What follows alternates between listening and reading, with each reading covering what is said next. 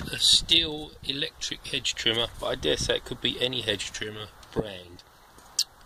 The hedge trimmer got caught on a branch and took the branch out, but it ran slowly and now the blades stop. So it starts slowly, then the blades stop. That is the problem. Okay, I've taken it apart into its constituent parts. First I took the shaft out of the blade section, and the shaft rotates when the motor is on without the blade section. I took the shaft out of the motor section and tested the blades by turning the shaft with the vice grips. Okay, so problem is the motor whirs and the blades don't cut when it's in its put together state, so it's not working.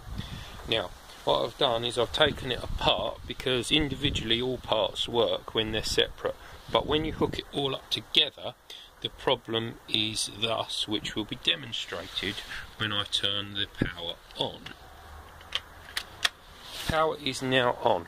Okay, all guards have been removed, so I'm not adhering to all safety instructions, but this is how I dare say anyone would fix it. This is the power button, on off switch. Okay, if I press the on off switch, that's what's happening, and there is the problem. The problem is the threaded splines have worn away the grooves in the plastic, and I dare say this is the fail-safe, in order that when this problem happens, this is the consumable part, rather than ruin your motor or your gearings. It ruins the plastic, and there is our problem. If we could somehow regroove that plastic, we could fix this. I might try PTFE tape. I shall report back. Check you later.